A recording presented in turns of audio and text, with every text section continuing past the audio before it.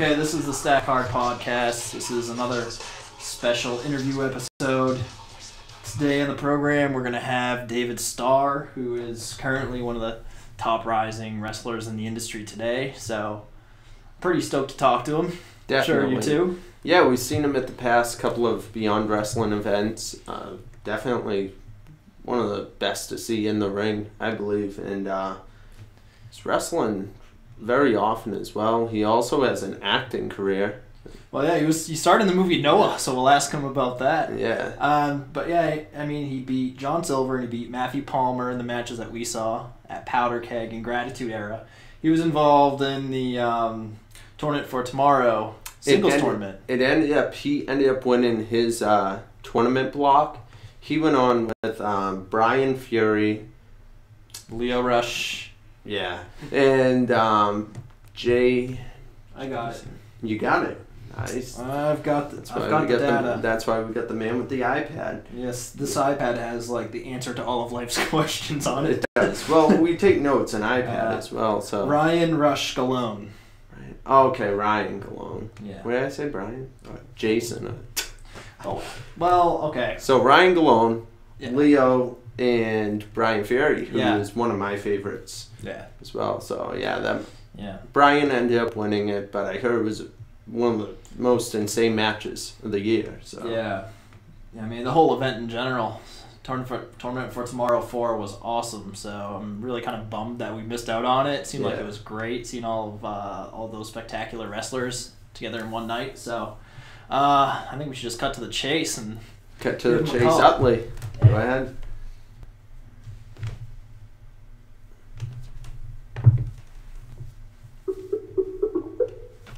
Oh, now it's bright in here. The Skype enlightens us all. Oh, of course. Hey, David. What's up? Hey, welcome to the program. How you doing tonight? I'm actually just eating some nice soup from my darling mother. Oh, there you go. That's There we go. awesome. Yeah. What type of soup you got? What type of soup? Yeah. It's actually vegan vegetable soup. I'm not like a vegan or anything, so don't get the wrong idea. But, but it's delicious. All right. I can imagine. Good choice. Good choice. So we were just talking about your. Oh, look at that. That looks amazing. I'll have to come by for some soon. Nice. Yeah, she dropped it off. Like last week or something. That's awesome. Wow. So, how was your weekend? I know you had the tournament, and we were just talking about it. How you ended up winning your block, and then you had the second portion of the tournament, which didn't turn out so well. Yeah, I mean, overall, it was two great shows for Beyond Wrestling. They continue to prove that they're one of the best independent wrestling companies out there, period. There was a lot of great talent on the shows, a lot of great matches on the shows, a lot of good characters. You had a bit of everything there is to have. And, the first match went well. I ended up pinning Kip Stevens to advance into the finals. And then in the finals match, I got pins on both Ryan Gallione and Leo Rush, and then pretty much immediately after I pinned Leo, Brian Fury snuck right behind me and got a really well executed and tight schoolboy roll up and kept me down for 3 seconds. But it is what it is. It sucks. It was something that I was really. It was something I was really, really aiming for and really trying to accomplish. But sometimes it's just things don't go your way. But I couldn't give any more effort. I guess that's like the worst way I could possibly, or best way I can think of it. It wasn't because I didn't train hard. It wasn't because I didn't prepare. It wasn't because of anything other than just.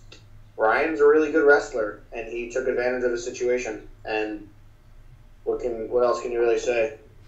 Yeah, I mean, it's still definitely an accomplishment because you did get all those pins and you did win your preliminary bracket. So, Yeah. in general, you've been on a roll. I know the 2 shows that we went to, Gratitude Era and Powder Keg, you ended up winning both your matches. So, you've really been on the rise lately.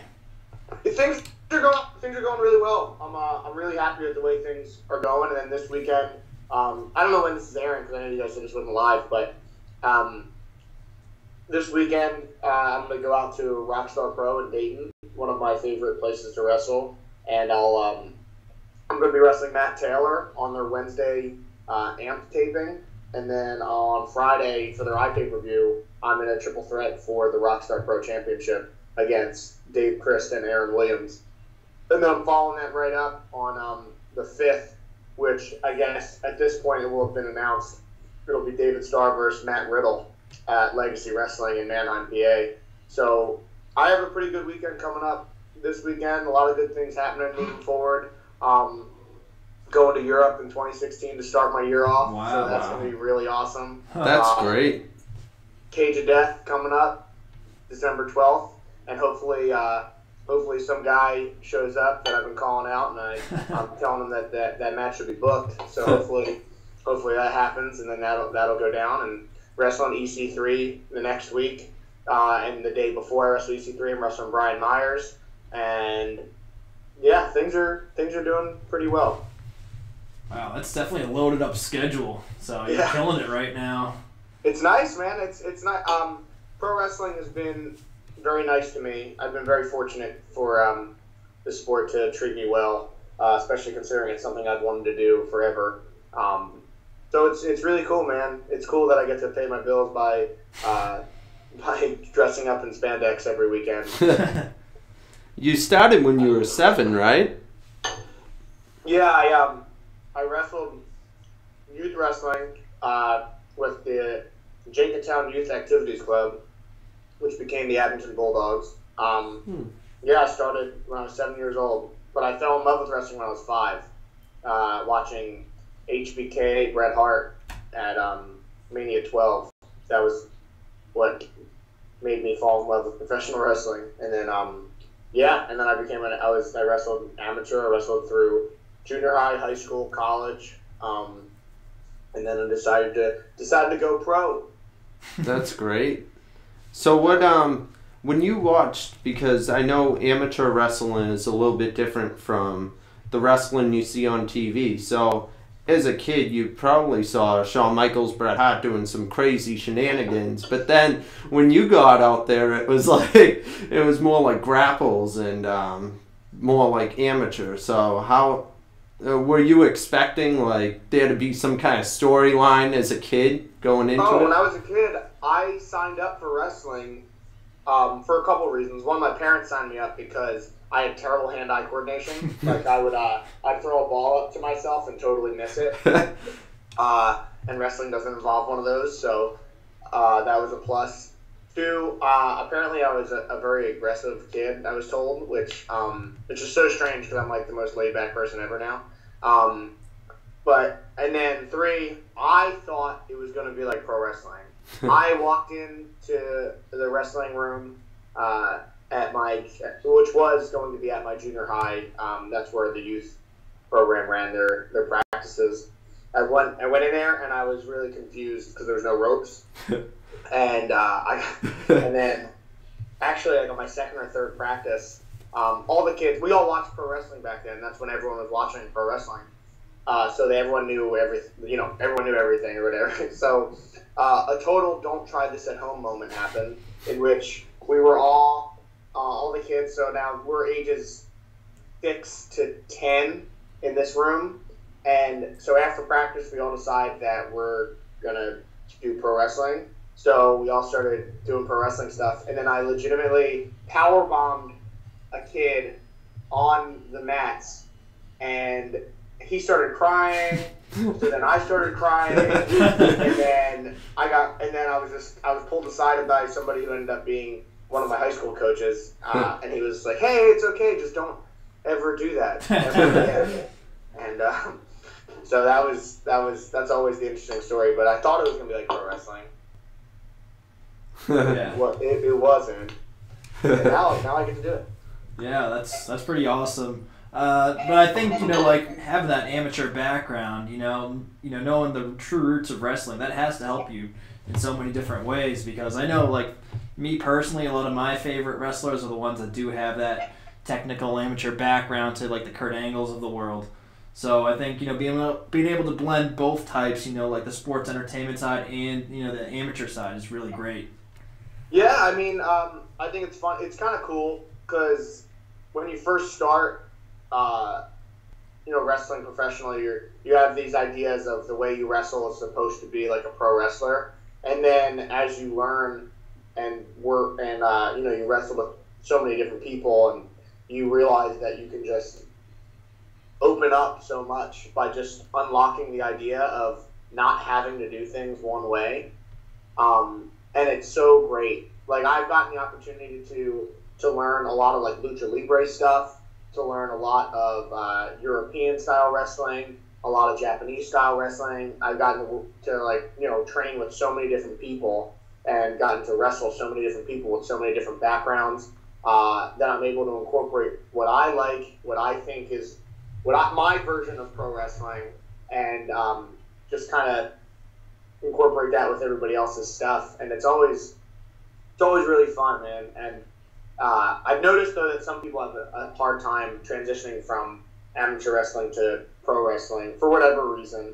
Some people have a tough time and some people pick it up right away, but I think wrestling through college and everything was one of the best things that ever happened to me.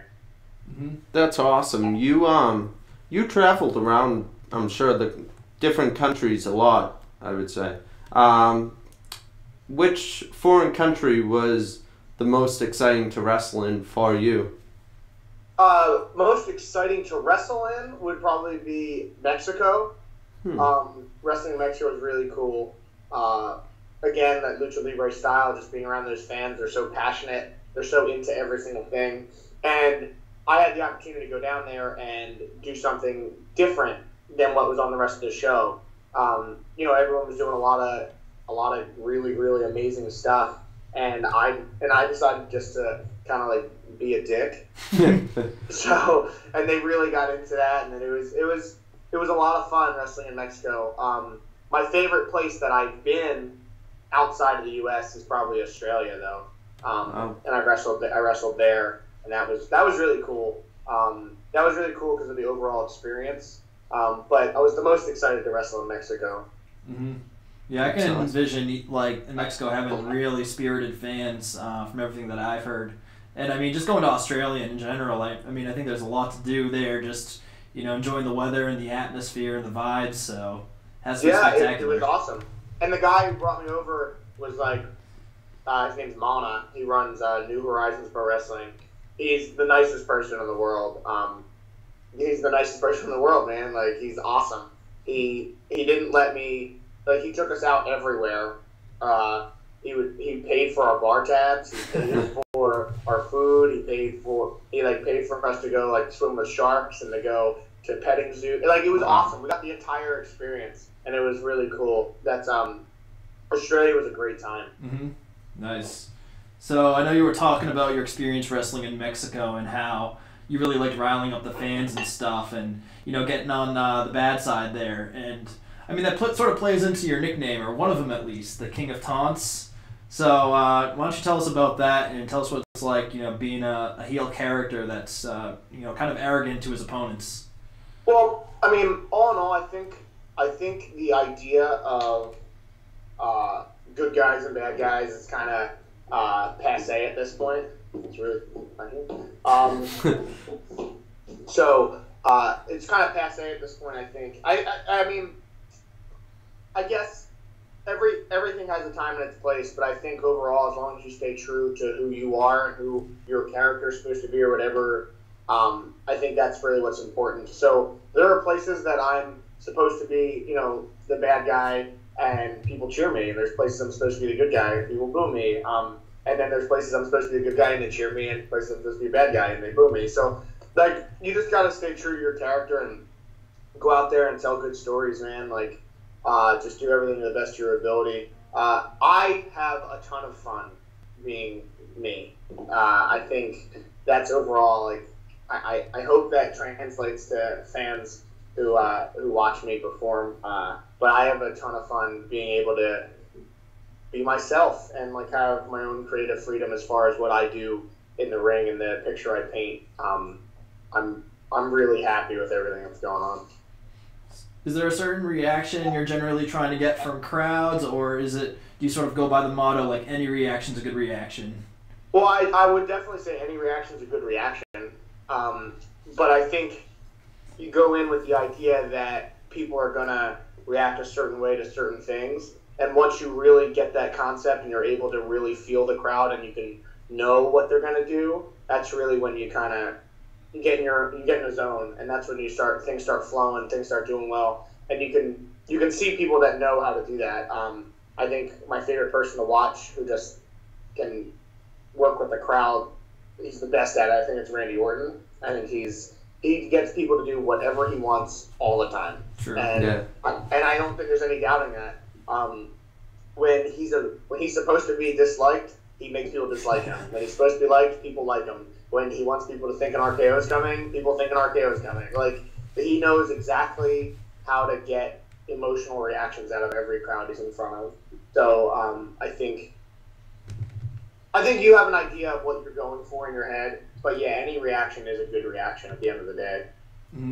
Yeah, that almost reminds me too of Kevin Owens a couple of weeks ago. I think WWE actually traveled over to England, and it was like a big time like heel audience. You know, they were like, he was getting loud pops as soon as he walked out, and yet at the same time he was just insulting them. Like I think he was insulting the Queen, and he was calling them all dumb and stupid, and I think they just cheered even louder. So I mean, dude, it's so funny because it's like at some point you're just so entertaining that people like you. Mm-hmm. You know what I mean? Like, and I think a lot of people, again, they get trapped in the idea of I think people get locked into thinking that, oh, I'm supposed to be a good guy, so I can't say this or can't say this or can't say this. Or they're like, I'm a bad guy, so I'm supposed to say this, I'm supposed to say this. When I think in reality, it's more of just knowing your audience and knowing what's going to get proper reactions. And I think Kevin Owens is someone who knows exactly what he's doing, and there's a reason why he's one of the best, period.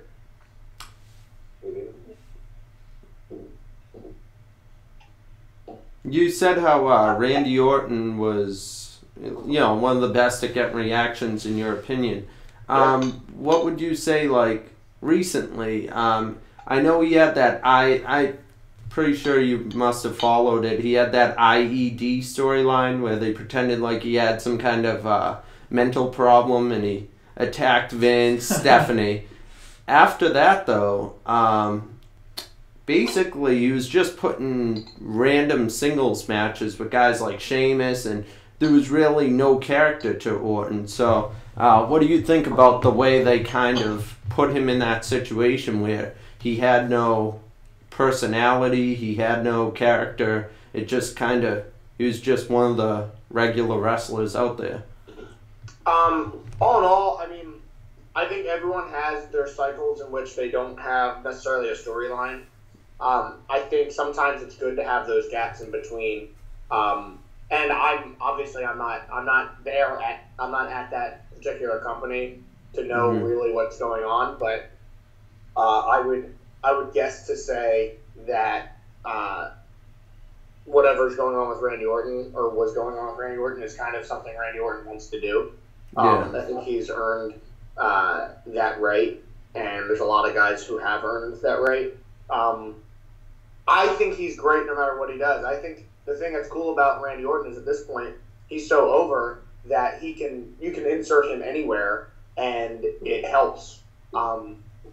He can be a main eventer, he could be a mid-card guy, he could be your opener. Like, he has good matches all the time, and I think when he's on, he's the best out there. And I think that's just my opinion. I mean, there's probably a bunch of people that'll disagree with me and tell me I'm an idiot. But I think that's fair to say. And what do I think about him being in random matches? I mean, you'd like to say, oh, he's so good and he's so valuable, he should never be in anything random. But it's just how it happens sometimes. Sometimes that's where you are, but he's always made himself relevant, which is a testament to how good he is all the time. No, I definitely agree. I mean, I grew up as one of a huge Randy Orton fans. My favorite part of Randy Orton was when he was with Ray to RKO, him and Edge. I was fans of both of them, and I loved it. You know, I thought he had that personality that fit right with Edge, and they kind of fed off of each other a lot. That's why, coming from I'm an Orton fan as well, just seeing him in those matches with Sheamus and stuff almost every single week. You know, I mean, random matches are fine because sometimes you get to see pairings that you've never seen before, and even if he went down to the Intercontinental title, he could always do what Cena did, you know, and help the mid-card division kind of grow. But just to hear the fans, you know, say boring during his match, to go from having one of the most electric personalities to that, I don't know, it just, to me, it was kind of disappointing, you know. Well, I guess I could see that, but again, he's always able to turn it on whenever he wants. Yeah. So anytime they give him something, he usually turns it into the best he could possibly do, and the best he can possibly do is be the best there is out there. I mean, think about it. Even in a very short run, his matches with Seth Rollins were amazing. Yeah. He had a bunch of good matches with Sheamus when they did that feud recently. He's had good matches with Big Show. He's had good matches with Roman Reigns. He's had good matches with Dean Ambrose. He has good matches with both old school guys who are still there and the new guys that are still there. So he can just go. Like, he's that good. Yeah. So, I think they have a lot of really talented guys on the roster. It's really, really good. And the thing that's so funny about people saying random matches, almost everyone's favorite independent promotions, most of the time it's just kind of like random match that you just say, oh, it's a dream match because it's two guys who are really good. Yeah. So WWE does that all the time. Because if you think about, if Sheamus were to be released for whatever reason, who knows why, whatever, just hypothetically speaking, he's on the Indies. Every match he had against a top guy in the Indies would be considered a dream match. Yeah. And it'd be random. That's true. So, good point. So, David, who do you think you'd say is your all-time favorite wrestler, or maybe the wrestler that sort of had the biggest inspiration on you? Superstar Billy Graham. Any reason why? When I was little, when I first saw WrestleMania 12, that's when I got into it. My stepdad took me to the local RF video stand to pick up some old tapes because he was a huge wrestling fan when he was a kid. And he loved Bruno and Superstar and Flair and Dusty and Magnum and all those guys. He loved NWA and old WWF stuff. All that. So we got a bunch of tapes. We got tapes of the Von Erichs and the Freebirds, and we got everything you could think of AWA stuff. Like, I watched Bockwinkel and all of those guys. So I love the old school stuff. And Superstar Billy Graham just stood out to me because he was so colorful and just so out there. When everyone else was wearing black trunks or blue trunks or red trunks, whatever, he was wearing tie-dye. He had the bleach blonde hair with the big mutton chops, and he was, like, so good at interviews. And, like, he was just so charismatic. And he was built. Like, no one was built like that then. They were all kind of, like, powerlifter builds, and he was a bodybuilder. And it was I thought he was awesome. And I was fortunate enough to get to meet him and talk to him for, like, a half hour a couple of years back. And it was, like, one of the best experiences I've ever had. I was so happy that I got to do that. Oh, wow. Man, that's pretty incredible. Yeah, it must be an honor just meeting your hero like that. You know, the guy that really inspired you. It was so awesome. He was, like, the coolest guy ever. I was so happy. Like, it went exactly how I would have wanted. It was great. Where'd you end up meeting him? At WrestleCon when it was in New Jersey. So that was the year, I think I was Rock Cena 2. All right, yeah. That WrestleMania weekend is when I met him. Wow. That's great. It was awesome, man. It was awesome. I have no idea. Like, I don't know if you guys saw, but, like, a couple, I guess last September, I actually had gotten my facial hair dyed like him. Really? Oh, wow. Yeah. Yeah. I have to check that out. Is it It was pretty epic, dude. There's pictures on Facebook? Yeah, I didn't hide it. I wrestled with it for a month. Oh, wow. All right. Yeah, I'll definitely check that out. Yeah, it was cool, man. Yeah, at least have to Google it. I'm sure it's on Google Images. Probably. Yeah. They're like, I'm pretty sure it's on my Facebook. There's a couple of them, but yeah, I wrestled. Got a few big matches that we had. The CZW ladder match, the Down with the Sickness ladder match I had with that. I think it was my first match with it. I also wrestled Tommaso Ciampa with it. We wrestled OI4K for the tag titles with that. Like it was, Nice. I was pretty out there with that sweet facial hair combo. There you go, paying homage to the all-time great. Yeah, he's the man. So what do you think is your favorite style of match to wrestle? I mean, you just mentioned in CZW you were in that ladder match. Do you tend to like more like one-on-one matches, tag team matches, or maybe something with a stipulation? I love tag team wrestling. I think it's so cool, and I think it's when done right, it could be the best match on the show easily, especially because there's not as many tag team matches. I just like wrestling, man. I would say I would prefer a singles or a tag match, like a 2-on-2 tag match, to any multi-man match. I prefer singles and straight up tags. Stipulations are always fun because there's a different story you can tell with that, and you can always take advantage of certain things and go a little bit even more outside the box and be innovative in that kind of way. So that's always cool. My favorite type of match as far as that, I guess right now I'd say singles. I'm a singles wrestler. And if I was going style wise, I really like those competitive fight feel matches. Like I love like the Angle Benoit matches. Anything with Eddie Guerrero is awesome. Yeah. I think Malenko is one of the best wrestlers ever, and he had so many different styles. He could do everything. I'd say those guys are kind of they're the best, man. Like they're so good in the ring. Yeah, it was definitely amazing the path that those guys traveled. I mean, they were like wrestling together for on many different occasions and in many different companies.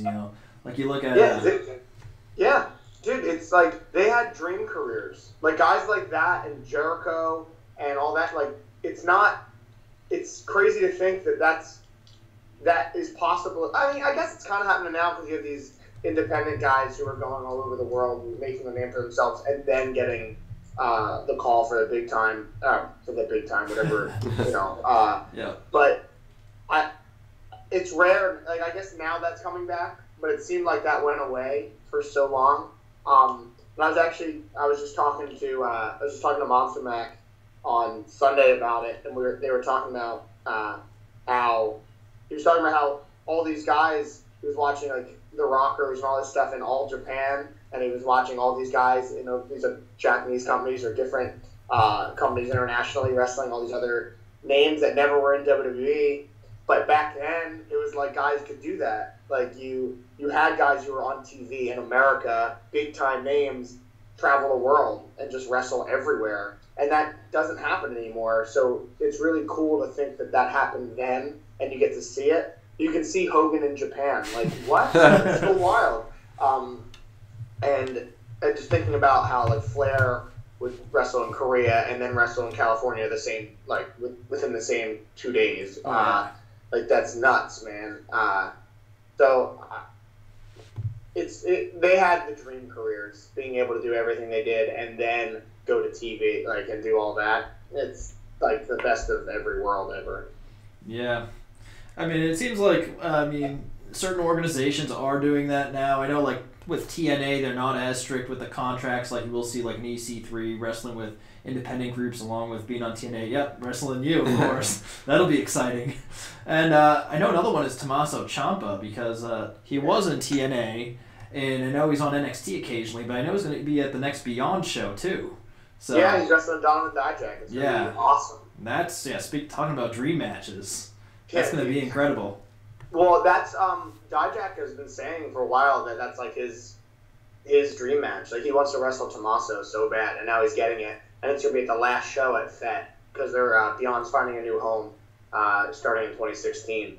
So that'll be a great way to close out FET with somebody who seems to be the new top star in Donovan Dijak. He doesn't have bad matches. That's the best way you can say it. Like, Donovan Dijak does not have bad matches. He's that good.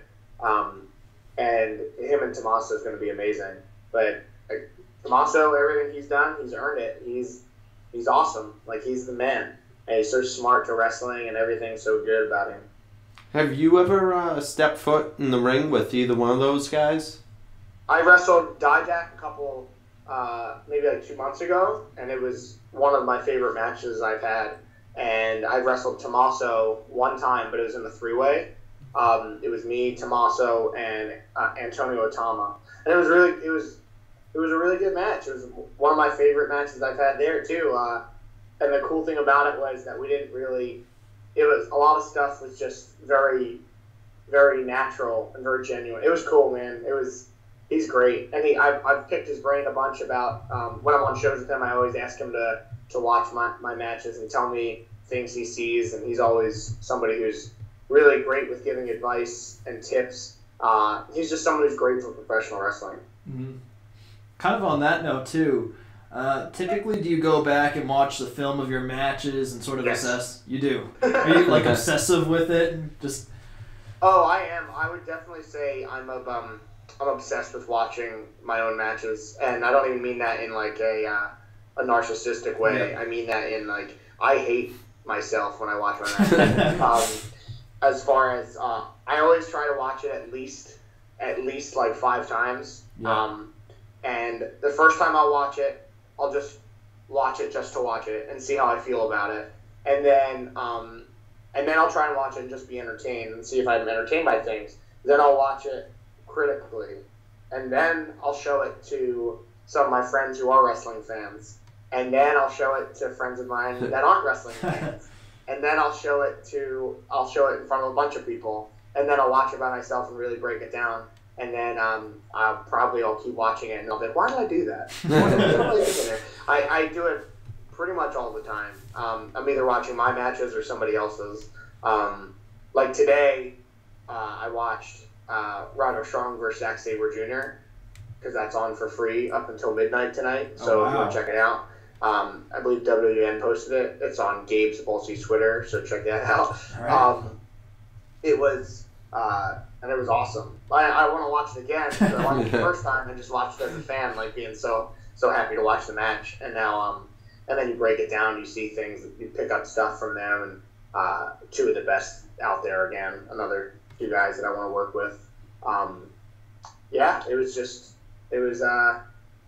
I definitely dissect my matches. I watch them to point of obsession. Mm-hmm. Yeah, it's the best way to be because you have to be your own worst critic, and you really have to knit and grit it out and figure out what you did right, what you did wrong. And I mean, I think anytime you do something, you always have to be very critical about it in order to strive to be better next time. Yeah, I agree, and I think, and I guess that's obviously the approach I've taken. And I think that the other part of it is I send out the matches to people who have helped me out along the way, and I get their opinion and their advice on everything. So like I get that from an outside perspective as well. So it's always really good. That's great. Where would you say? Because I believe I read that you made your pro wrestling debut in 2013. Was it? 2012. 12. The day before my 21st birthday. Wow. How about that? That's a good birthday gift, huh? Yeah, it was cool, man. It was real cool. I started training at the Wild Samoan Training Center in January of 2012, and then I had my first match February 18th, 2012, and it was really cool. It was a great experience. Which was the first promotion you've ever worked for? WXWC4, run by Samu Anawai, also known as he was one of the head shrinkers and the Samoan SWAT team and all that. He tagged with Rikishi back when they were tearing it up everywhere, and he's done everything there is to do in wrestling. I mean, he wrestled Ric Flair at 18 years old for the NBA World Championship. Like, come on now. Yeah. Gee. So I'm looking at your hat right now, and I know you do have the product and the brand. There you are, switching it up. So Now you can't see my face, though. So your nickname is the product. Any reason how that came up? Is there a story behind it? Yeah, it's not a penis. What was that? Yeah, so I was on the phone with one of my mentors, and he was teaching me, because I was kind of starting to travel, and he was basically saying, hey, there's going to be girls that show up to the shows just to hook up with the guys, so you have to be very careful of all these people, all this stuff like that. And then I went on this long rant making a metaphor comparing my sex to a product. And then we just sat there like, hey, it'd be a pretty good nickname. So, there you go. By far, probably the best nickname in all of wrestling. I'd like to think so, right? You can't top It was that. weird because no one's. There's a lot of different parallels to it. You know, like I am a product because I'm selling myself and all that stuff like that. There's a bunch of things that really it makes a lot of sense. But it's cool. I'm really happy that I came up with it. It's pretty. I think it's very original. Yeah, very innovative. No, I can't think of a nickname quite like that one. So, is there a place where like fans can pick up memorabilia, hats, T-shirts, things like that? Yeah.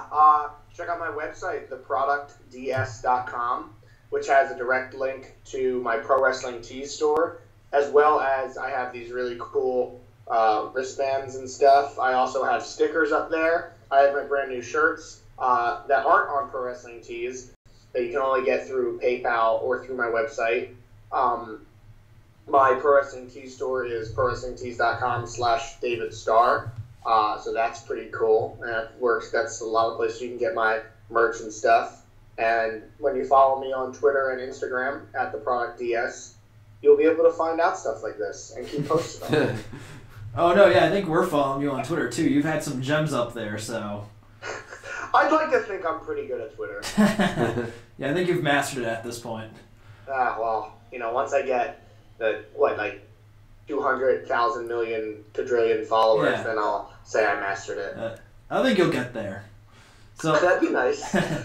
So what's the end goal? What are you sort of striving for? What do you think is the next big move in your career? Well, I mean, I've always said, as a way to keep myself sane, that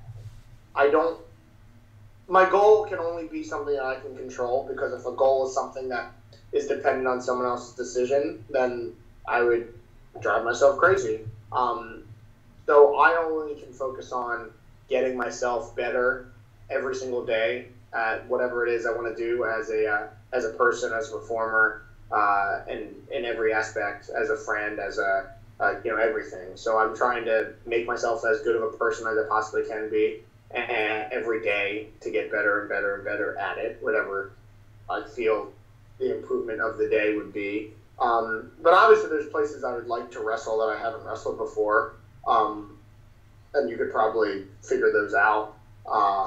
But yeah, I just focus on me, like working out at the gym, watching tape, going to training, like pretty much what I try to do just to get better. Yeah, if you work hard, the results are going to follow. You just got to keep the positivity up, and that's it. And you can, Mr. Positivity. There we go, moral of the story. Yeah, always, man. Could you pick like a favorite match from your career that you've wrestled? I guess at this moment I would have to say the 100. I had a 104-minute match recently. Wow. I wrestled Dave Christ in Ohio for Rockstar Pro, and that match is available at DIYWrestling.com for purchase. And yeah, we wrestled for 104 minutes, or an hour and 44 minutes, in front of a live audience, and the crowd was amazing. They were with us every step of the way, and it was just a great experience. Being completely physically exhausted. That's incredible. Wow. How do you prepare for something like that? Do you have to change up your schedule the week before and do a little more to be in the ring for that long? I've always kind of had the idea that I should be able to do those really long matches, and again, with all the things I grew up with, like I told you guys in the beginning, all those guys they wrestled 60-minute matches all the time, so it's like there's no reason why I shouldn't be able to do it. So I really didn't change up my preparation. I never take my foot off the gas pedal. I'm always trying to get myself better and improve myself, and whether that's conditioning or whatever it is. So I felt that I was ready to do it, and it went pretty well. Who ended up winning the match? Dave won at the very end. Wow. He does a really crazy version of a cutter off, like he does like a springboard. It's insane. And we were pretty much completely both done, and he happened to get on top of me for 3 seconds. That's crazy. Now what is your finishing move? Product placement. It's a trapped arm German suplex.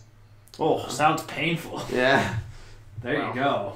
Obviously it is. No one kicks out from it. Wow. It's great. All right.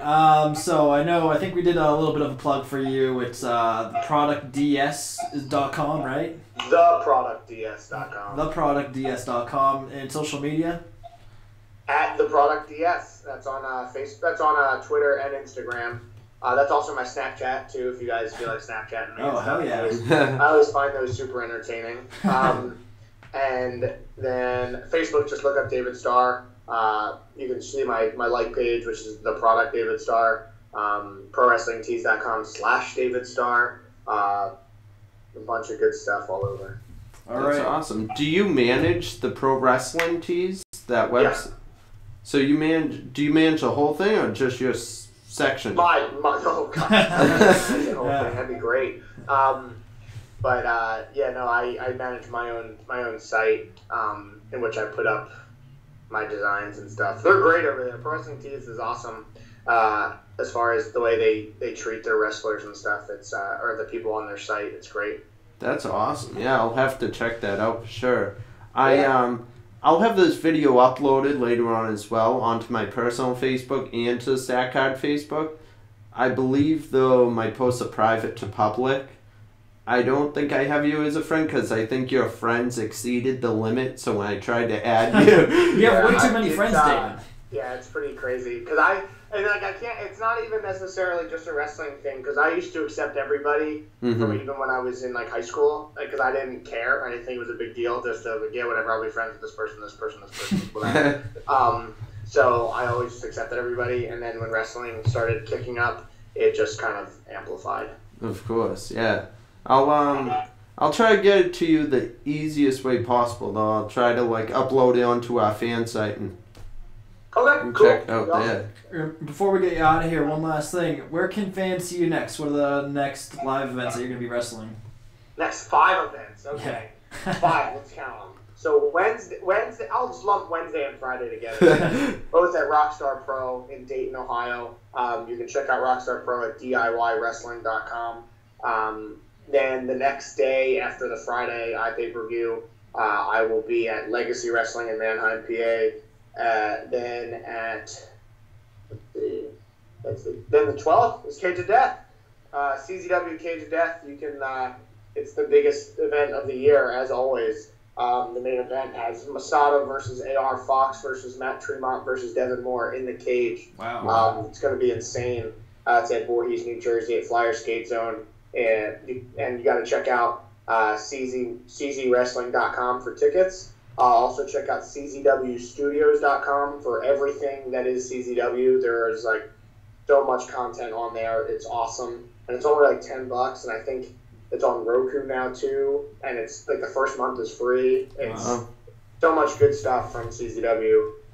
Then after that, I'm at Five Borough Wrestling in Brooklyn, New York. Five Borough Wrestling, Brooklyn, New York. I'm wrestling Brian Myers. Check out their Facebook page and their Twitter and stuff.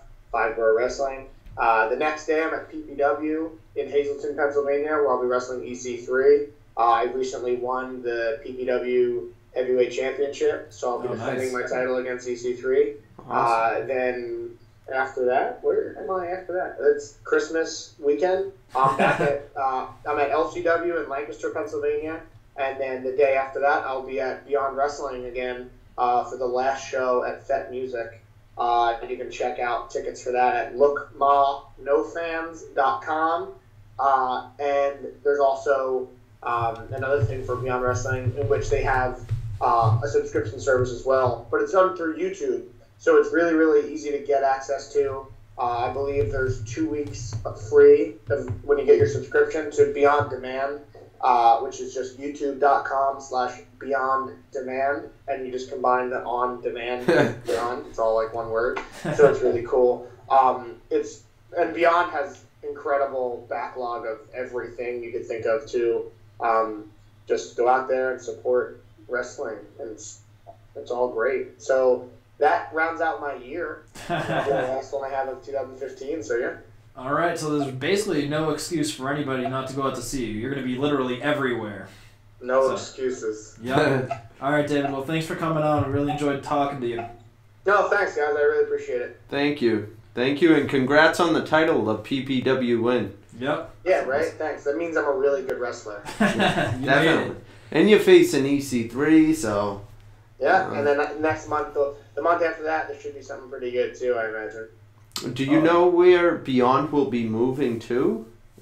Beyond found a building in Providence. I'm not 100% sure where it is, but they're also going to be doing more shows, hopefully, in Somerville, Massachusetts, which is where they ran, what was it? Powder Keg.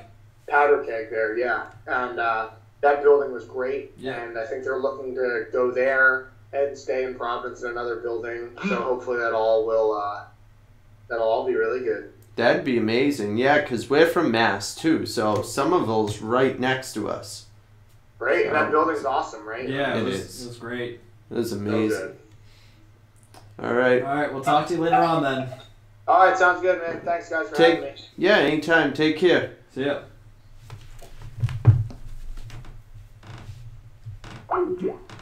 All right. So that was David Starr. That was a pretty hilarious conversation. That was a great interview. That was awesome, yeah. We learned a lot. So, I mean, this guy is about to blow up. Definitely. He's about to become like a huge star, that's for sure. So he already is, basically. I mean, well, his name is David Starr, so he is the star. Yeah, and that's incredible. The career, how he started, where he is now. It's definitely an awesome journey. Yeah. To see where he started. I like that story about him powerbombing the kid. That came in my head a couple of times. I was like, I could just picture it now, him going in there. I could picture it happening on South Park or something. I could see like Cartman doing that to Butters. Well, that's what I was thinking, because there was a South Park episode with the amateur wrestling. Yeah. And the kids thought wrestling was like the wrestling on TV. So they want to go in there, they want to hit each other with chairs, weapons, and just have dramatic storylines. Yeah, they want to get abusive with each other. And then you see their coach who grapples him on the ground. And he's like, dude, what? What are you doing to us? This is like, and he's like, no, this is real wrestling. So, yeah, I thought of that episode as well, but definitely learned a lot more about him and learned where he got the product. That was hilarious. It was. And why he is the product. I definitely want to buy a t-shirt now, so I'll probably be signing on that soon and of course. Show some support, Yeah.